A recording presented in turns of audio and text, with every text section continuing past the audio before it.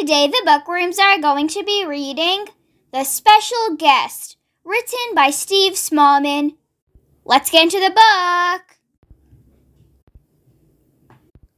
"Look, Elephant!" cried Zebra. "I've got an invitation from the king to the cleverest, most beautiful animal in the jungle.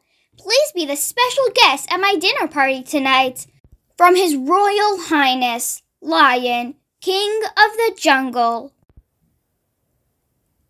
"Lion?" cried Elephant. "Zebra, you can't go." "I must go," said Zebra.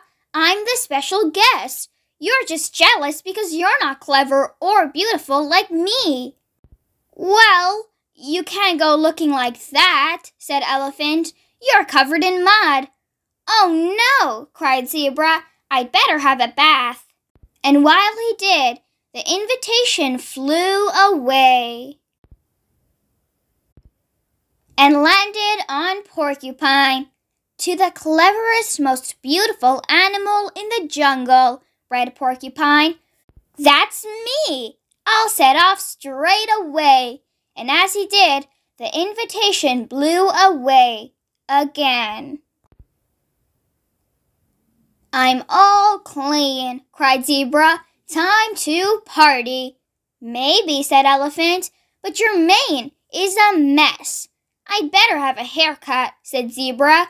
Just then, the invitation landed on Rhino. "To the cleverest, most beautiful animal in the jungle," read Rhino. "That's me. I'll set off straight away." "Now it's party time," cried Zebra. "My mane looks marvelous." "Maybe," said Elephant, "but your stripes are a disaster." "Oh, really, Elephant?" cried Zebra.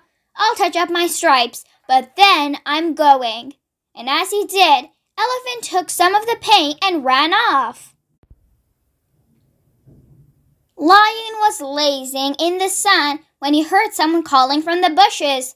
"Your Majesty, your special guest has arrived." "My plan worked," said Lion. "It's Zebra." "Dinner time," he growled as he pounced over the bush and landed on Porcupine. "Ouch!" he cried. Lion was pulling the last prickles out of his bottom when someone in the bushes called. "Your Majesty, your special guest has arrived." "It must be Zebra," said Lion. "Dinner time," he growled as he pounced over the bush and landed on Rhino, who tossed him into the swamp. "Ouch!" cried Lion once again. Lion had just dragged himself out of the swamp when someone in the bushes called. "Your Majesty, your special guest has arrived." "It must be Zebra this time," thought Lion. He peeped through the bushes to check and saw zebra stripes. "Dinner time," he growled as he pounced over the bush straight onto the biggest zebra bottom ever. "Dinner time? Lovely," said Elephant, and sat down. "But where's the food?" asked Elephant. "There isn't a dinner party," wailed Lion. "I just wanted to eat Zebra." And Zebra, who had just arrived, finally realized how silly he'd been. "Thank you, Elephant," Zebra cried. "You saved my life. I'm sorry I was rude to you. You are very clever and actually quite beautiful today.